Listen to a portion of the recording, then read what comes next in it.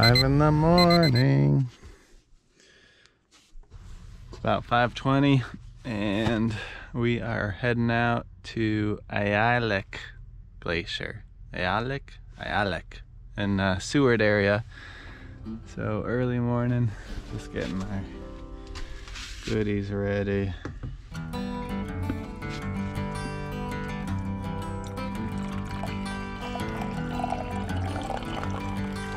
All packed up, ready to roll. Got our lots of dry bags, lots of gear, and should be an exciting little adventure. How the moon will cry, sleep the sun away. I was just a child, I knew I was afraid. There was nothing to gain, I found running the other way. I had to stand my ground. All right, we're all dropped off. Shuttle picked us up at 5:30, 6 a.m. this morning and took us out to this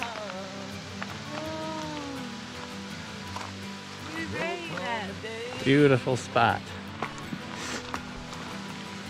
Gorgeous.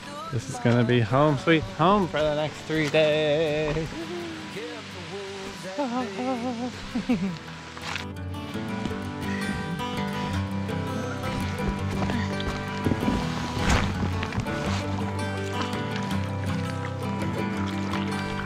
Would not take no more. Calm as a lake with lots of jellyfish. Stars had faded from my eyes, run from looks that kill. There was no one coming around to save me from the fray. I had to stand my ground and keep the wolves at bay.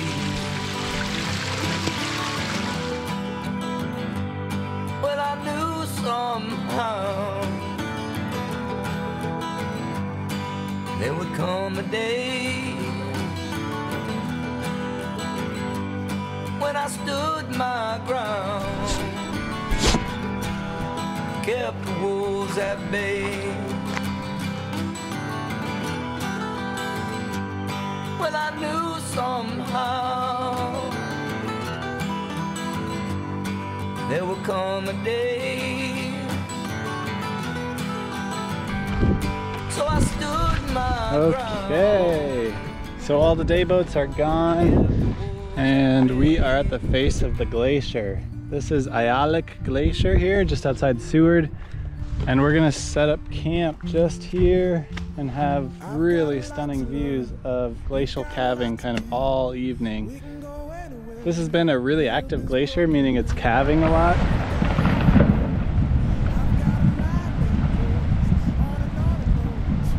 Some things that we have to keep an eye out for are the tide. The tide's coming up.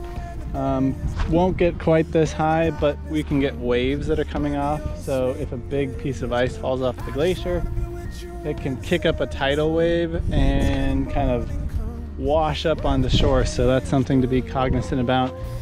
We also want to be aware of the wind direction because of where we're camping versus where we're cooking and where we store our gear, because there are bears here. We've actually found some bear scat on the beach. So you definitely don't want to be downwind of where you're cooking and where you're storing your food. So we'll be kind of picking out some spots.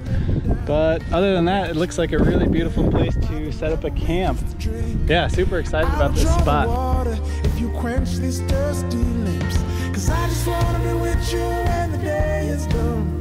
When the darkness comes, when the old sweet day is done, I just wanna be with you in the setting sun, till the morning comes, when the day is done. Okay, on a mission to get some more water. Need to fill up the jug. So we're gonna walk to the stream, see what we can find. It's been pretty silty because it's all glacial melt water, but we usually try to find a spot with maybe more snow melt than glacial melt. And we're coming up to our first obstacle here. This is a little river crossing. How are we gonna cross this thing? The idea is that we can get over to those fresher streams. This is all glacial melt, so you can see it's pretty silty. The water's kind of a milky color. So it's not that you can't drink it, but it would clog your filters, and it's got all kinds of sediment in it. Take a look there. Kind of looks like chocolate milk.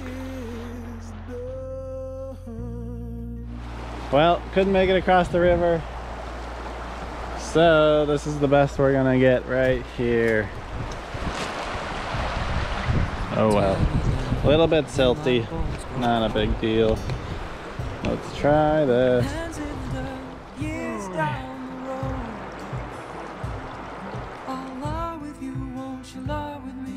Don't let me drown, 'cause it's a long, long way to go, my friend, and all of my pain will try to weigh me down in the end. Whoa, oh, oh, whoa, oh, oh.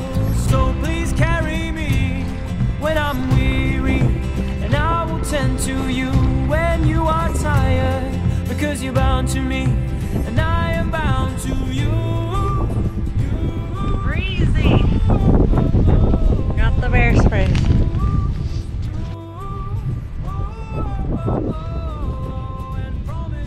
So it looks like this is the high tide mark just a couple hours ago.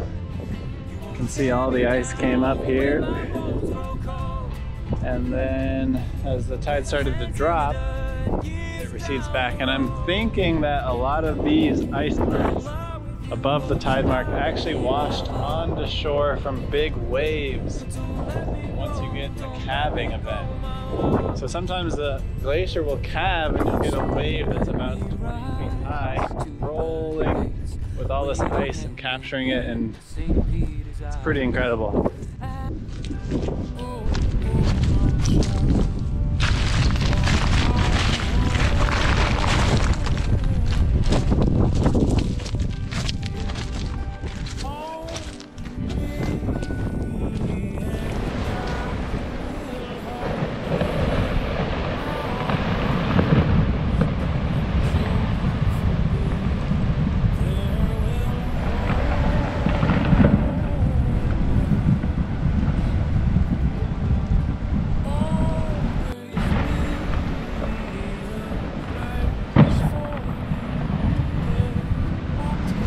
Here comes the tidal wave from that big calving.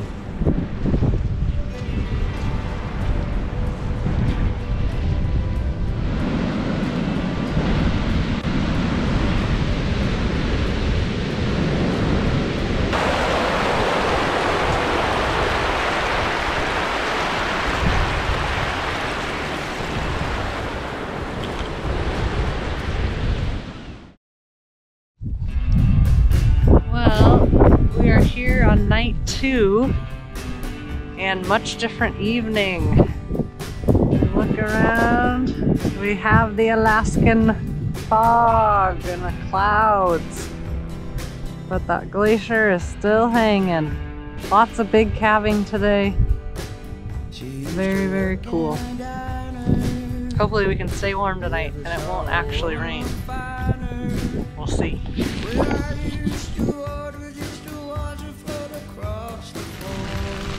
Okay, well, we're stuck in the tent. It's windy and rainy, and we're supposed to kayak and get picked up today. So just sent an in-reach message on our location and our plan, but looks like today we're gonna be spending most of it in the tent here. It's holding up really good. And we have extra food, luckily.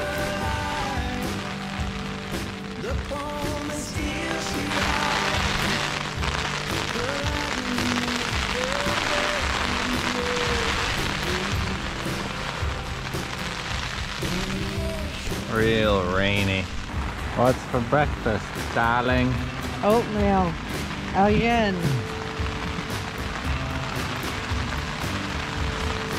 Huddled up in our little tent. This is our day today. Lots of rain. Rain on top of rain. On top of rain. And then a little more rain. And some wind. It's getting pretty intense.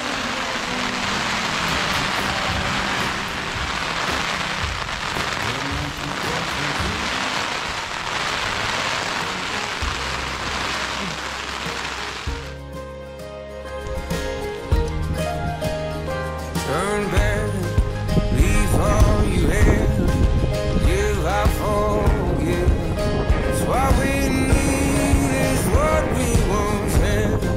Time won't stand still. These are all Just jellyfish. say you will, 'cause I need you there now.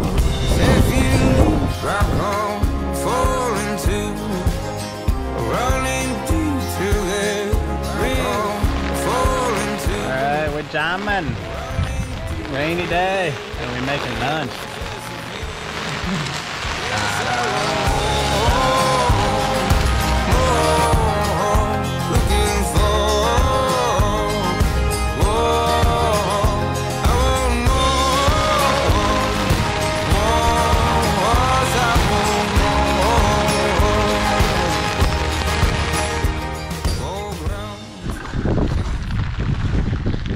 Hey guys, so we're backing up the kayak and hopefully we're getting retrieved. Today was our pickup day. We weren't sure if they were going to be able to make it because of the weather, but sounds like the guy's on his way. So we just packed up camp.